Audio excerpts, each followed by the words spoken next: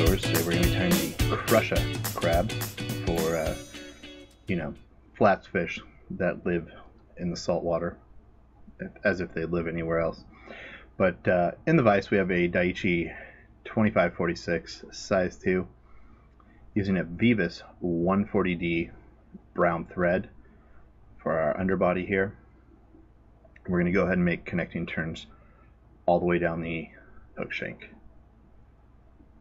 You can see a little hack right there is I keep the thread tag pretty long, and it helps you just to stack that thread moving forward. I do a few wraps moving forward just to clear it as I cut.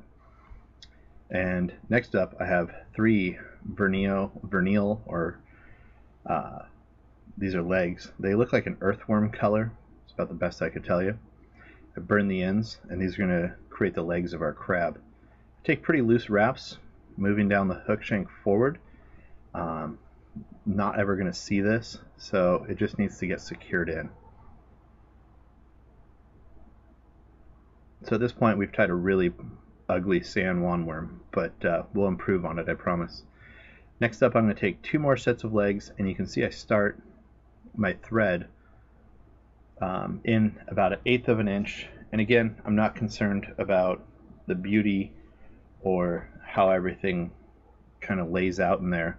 This will all be hidden, but the reason for the staggered tie-in points is because the legs are going to come out of the fly at a different area.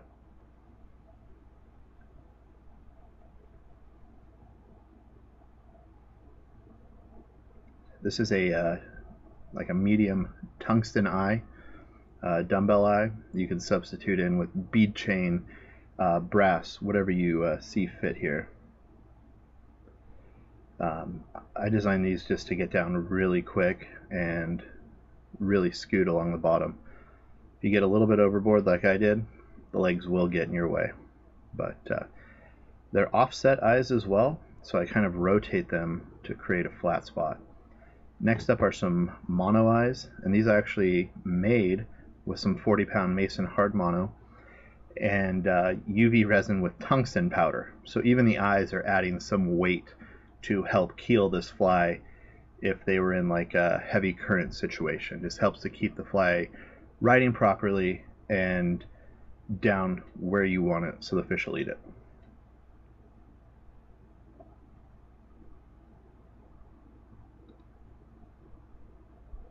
So I'm just securing these in with figure 8 wraps, just flat across, and you'll see here. And what I'm going to do is I actually just trim the eyes as flush to the dumbbells as possible. Next up I'm going to apply some flow, and like I always say, it's to kind of chemically bond or fiberglass your materials throughout the hook, and that flow really penetrates down in there.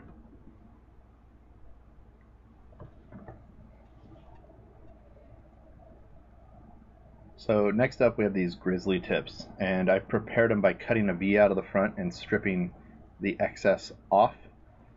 And I'm going to put those in kind of right over the eyes and facing outwards. This will simulate like a claw type look for this pattern, and it does get a little bit tricky up front here just because you're resting that in between the eye and the dumbbell eye. So you can see I kind of struggle with getting it to sit right where I want it, but overall we'll be, we'll win and be victorious.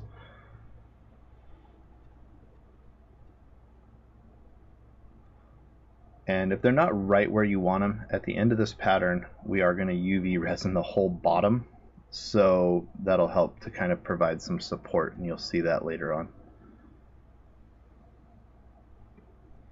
We'll just trim off the ends, and now you kind of have these cool looking crab eyes. So next up, this is a funny material. Looks like a marshmallow, but it's McFly foam. And guys who tie egg patterns swear by this stuff, that it's the easiest way to tie an egg. I swear it's the easiest way to create a really cool bulky head with a synthetic material.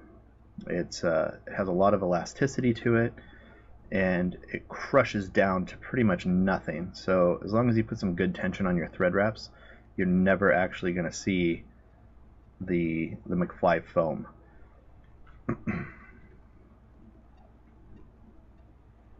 So you can see I kind of stretch it just to level it out, and these are huge balls of McFly foam on here. It's really overkill, but you can see I just kind of keep working forward, kind of creating these stations of the fly foam. It's a nice synthetic material, comes in like 60 colors or something. It's absolutely amazing.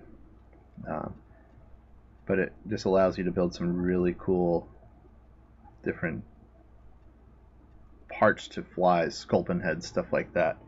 So my last but not least, I'll just move forward and I do a whip finish right at the front of the fly. That whip finish actually will help to spread those front legs out as well, or sideways legs, because crabs do tend to run sideways. So the next step is really to take this from looking like a hermit crab into just your standard crab. And I just attack it with various dubbing tools. And I'll go ahead and just start trimming away. And unfortunately, you need a longer length to get the crab pattern to splay out, kind of like you were tying a a trout egg or a salmon egg or stuff like that. So there's a little bit of waste here. There's really not a way to get around it perfectly, but you can see I'm just starting to cut little bit by little bit. We carve out a crab shell. It's kind of like a pointy oval,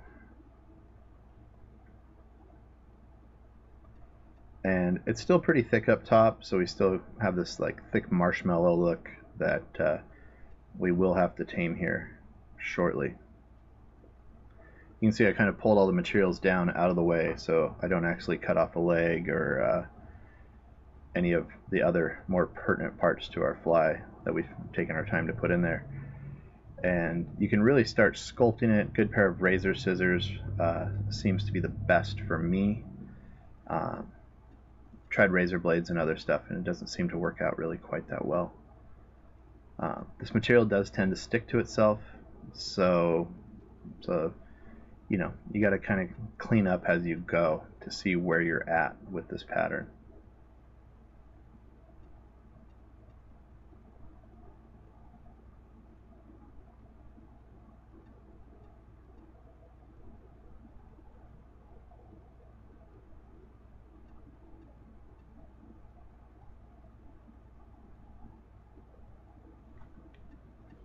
And I just kind of continuously primp and trim away anything that I don't want.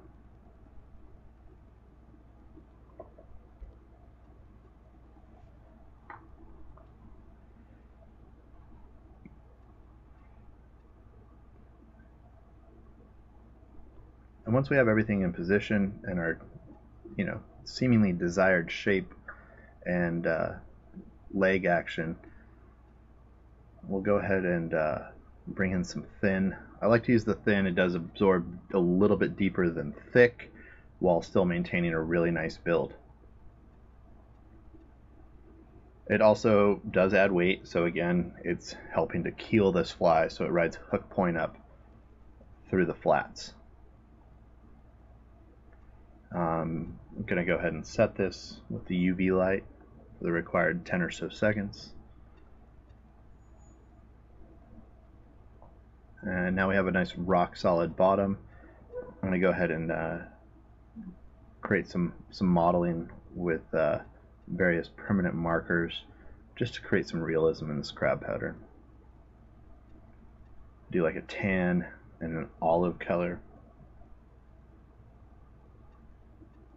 And you can manipulate this pattern to look however you want. It's a pretty generic version, but just look at pictures of crabs that live on the flats and go from there. There you see the UV bottom, and that's the Crusha crab. Thanks for watching.